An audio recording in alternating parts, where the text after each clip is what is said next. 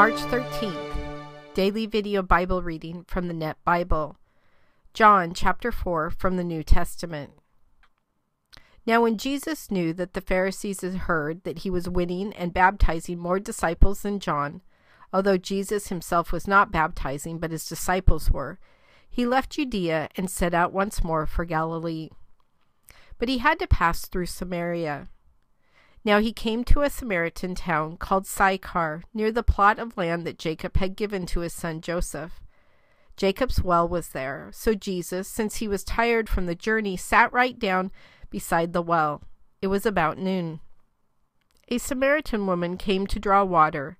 Jesus said to her, "Give me some water to drink," for his disciples had gone off into the town to buy supplies. So the Samaritan woman said to him, "How can you, a Jew, ask me, a Samaritan woman, for water to drink?" For Jews use nothing in common with Samaritans. Jesus answered her, "If you had known the gift of God, and who it is who said to you, 'Give me some water to drink,' you would have asked him, and he would have given you living water." "Sir," the woman said to him, "you have no bucket, and the well is deep. Where then do you get this living water? Surely you're not greater than our ancestor Jacob, are you? For he gave us this well and drank from it himself, along with his sons and his livestock." Jesus replied, "Everyone who drinks some of this water will be thirsty again. But whoever drinks some of the water that I will give him will never be thirsty again. But the water that I will give him will become in him a fountain of water springing up to eternal life." The woman said to him, "Sir, give me this water so that I will not be thirsty or have to come here to draw water." He said to her, "Go call your husband and come back here." The woman replied, "I have no husband." Jesus said to her, "Right you are when you said, 'I have no husband,' for you have had 5 husbands, and the man you are living with now is not your husband. This you said truthfully." The woman said to him, "Sir, I see that you are a prophet. Our fathers worshipped on this mountain, and you people say that the place where people must worship is in Jerusalem." Jesus said to her, "Believe me, woman, a time is coming when you will worship the Father, neither on this mountain nor in Jerusalem. You people worship what you do not know. We worship what we know because salvation is from the Jews. But a time is coming, and now is here, when the true worshipers will worship the Father in spirit and truth, for the Father seeks such people to be his worshipers. God is spirit, and the people who worship him must worship in spirit and truth." The woman said to him, "I know that Messiah is coming, the one called Christ. Whenever he comes, he will tell us everything." Jesus said to her, "I, the one speaking to you, am he." Now at that very moment his disciples came back. They were shocked because he was speaking with a woman. However, no one said, "What do you want?" or "Why are you speaking with her?" Then the woman left her water jar, went off into the town, and said to the people, "Come, see a man who told me everything I ever did. Surely he can't be the Messiah, can he?" So they left the town and began coming to him. Meanwhile, the disciples were urging him, "Rabbi, eat something." But he said to them, "I have food to eat that you know nothing about." So the disciples began to say to one another, "No one brought him anything to eat, did they?" Jesus said to them, "My food is to do the will of the one who sent me and to complete his work. Don't you say there are 4 more months and then comes the harvest? I tell you, look up and see that the fields are already white for harvest. The one who reaps receives pay and gathers fruit for eternal life, so that the one who sows and the one who reaps can rejoice together. For in this instance the saying is true, one sows and another reaps. I sent you to reap what you did not work for. Others have labored, and you have entered into their labor." Now many Samaritans from that town believed in him because of the report of the woman who testified, "He told me everything I ever did." So when the Samaritans came to him, they began asking him to stay with them. He stayed there 2 days. And because of his word, many more believed. They said to the woman, "No longer do we believe because of your words, For we have heard for ourselves, and we know that this one really is the Savior of the world." After the 2 days, he departed from there to Galilee. For Jesus himself had testified that a prophet has no honor in his own country. So when he came to Galilee, the Galileans welcomed him because they had seen all the things he had done in Jerusalem at the feast, for they themselves had gone to the feast. Now he came again to Cana in Galilee, where he had made the water wine. In Capernaum there was a certain royal official whose son was sick.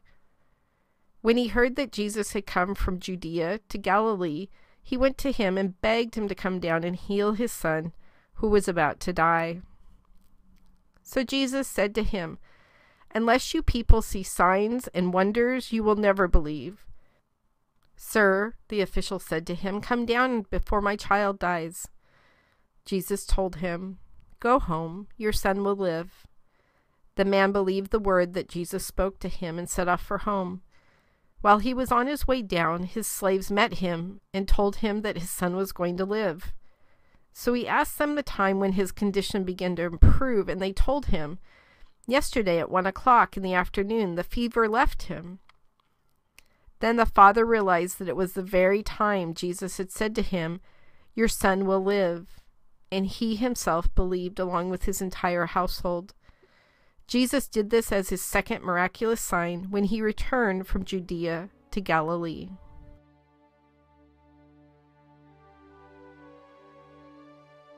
God, it seems like at times that we go from miraculous sign to miraculous sign in keeping our faith bolstered in you.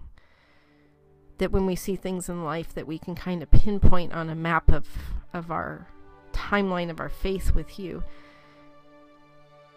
it kind of holds up our faith and reassures us, comforts us. But you don't ask us to just have faith in you when those moments become obvious. You are constantly working for us, for your larger plan, for the good of the entire world. And you ask us to have faith in that all the time. And so in today's chapter, when Jesus has to say to them, "Unless you people see signs and wonders, you will never believe." And I guess that's kind of us sometimes. You know, I was reading on Facebook a post today about somebody who is going through kind of a pretty irritating medical procedure, not life-threatening, but pretty painful. And I loved what he wrote. He said, "God has been teaching me patience in this episode, and I'm truly grateful. I have also been thanking him for all the health problems I don't have. He is accomplishing his purposes, most of which may be hidden, requiring faith to trust him, and I do." How absolutely spectacular to be going through something that in our eyes is not good, is not fun, is not enjoyable. And yet this person still sees you, God, in all of it, knowing that you are working this out for the good of the entire world, for his good. Help us today to always remember that there's not a moment in life 24/7 when you aren't thinking of us, when you aren't loving us, when you aren't working for our better good in this life. You know, it always delights me when one of my friends lets me know that they've been thinking about me or praying for me. That just charms my heart. And yet I have this incredible God who thinks of me all of the time and does things for me all of the time, even when I can't physically see those times or understand how things were put together for better for me in walking that path. God, today I thank you for all the things that I can't see. I thank you for all the things I didn't know you put together, although I should surmise that you did so. I thank you for all the people you've brought into my life and for all the things you did that I have never acknowledged, whether I took them for granted or I just physically couldn't see the pieces coming together, that they were all you.